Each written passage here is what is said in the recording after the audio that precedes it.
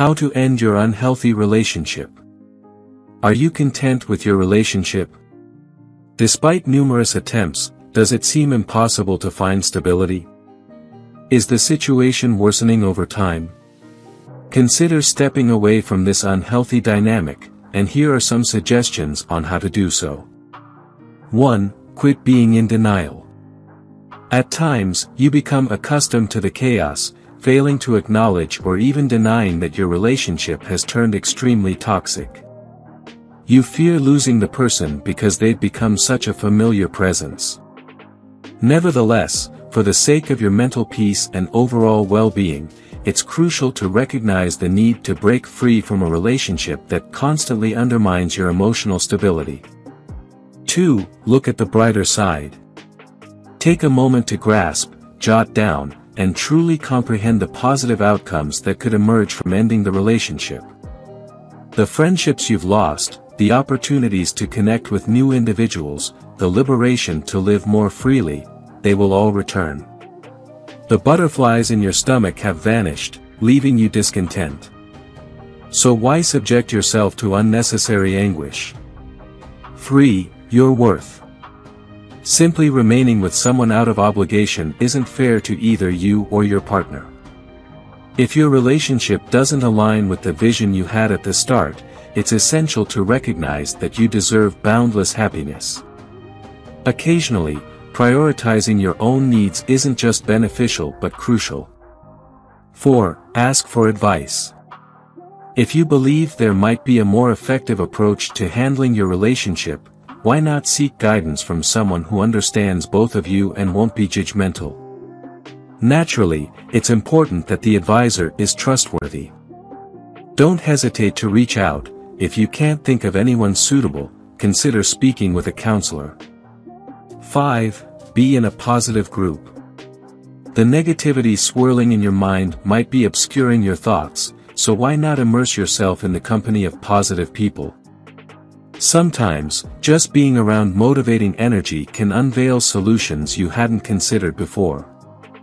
If you've chosen to end the relationship, positive individuals can also uplift your spirits and help you regain confidence in yourself. Signs your crush is stalking you on WhatsApp. Telltale signs your crush is stalking you on WhatsApp.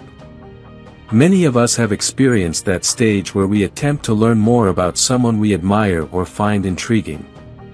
We turn to the internet, scour social media to see their interests, their photos, and so on. But how can you tell if your crush is keeping tabs on you? Here are some signs that suggest your crush is monitoring your activity on WhatsApp. 1. Typing. This scenario is quite common. When you're eager to text or initiate a conversation with your crush, you find yourself writing and deleting, endlessly waiting until the perfect words come to mind.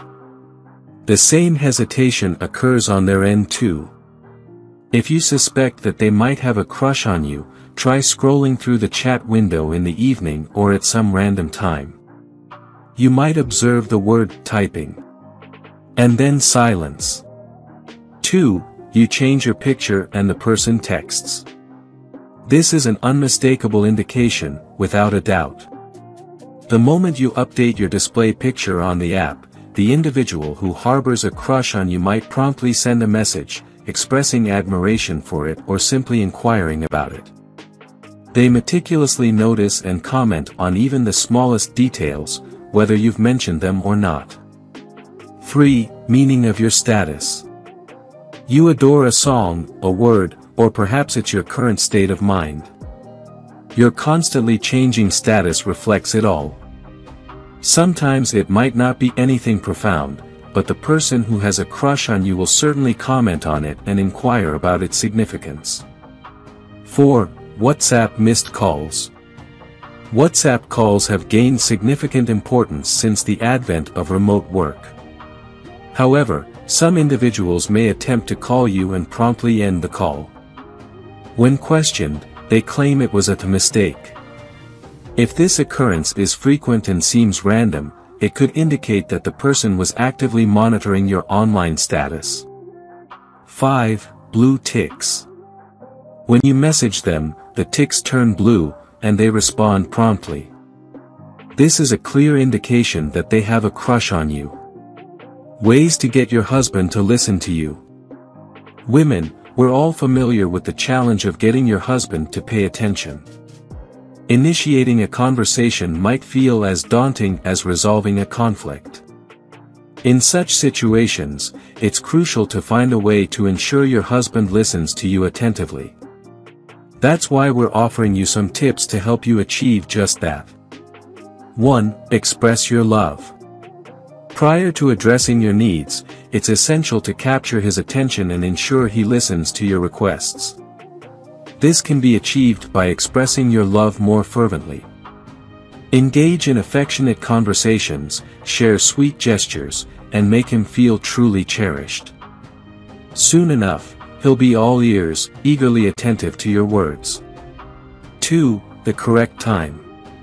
Choose the timing and setting wisely when initiating a conversation with your husband. Avoid the common mistake of disregarding his current situation and launching into discussion, even if he's occupied.